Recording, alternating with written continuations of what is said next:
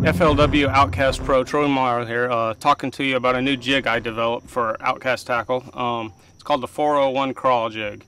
I'm going to offer the jig in several different colors. You have a brown, green pumpkin, black with blue flake, and an unpainted version, so you can make any color you want.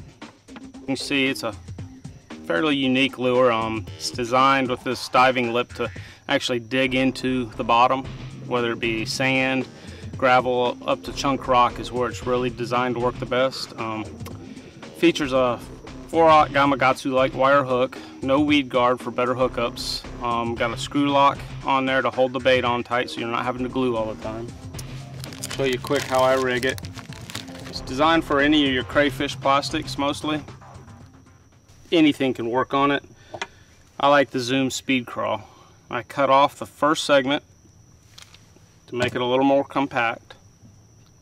You're going to run the hook straight down the middle, come out almost close to the eyes there, then you have to fold it and screw it onto that lock to keep it on.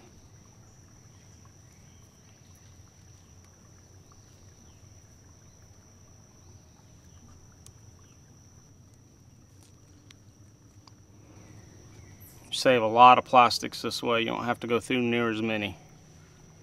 And that's what it's going to look like when it's finished. The tail completes the crayfish to give it the full look.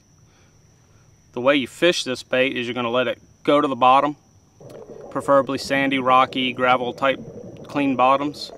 And as you're going to reel it real slow, and it's going to be a feel. You're going to feel it digging into the bottom, and it's going to run at a 45-degree angle on the bottom, digging in, kicking up stuff. And just wait for the rod to bend for the hookup.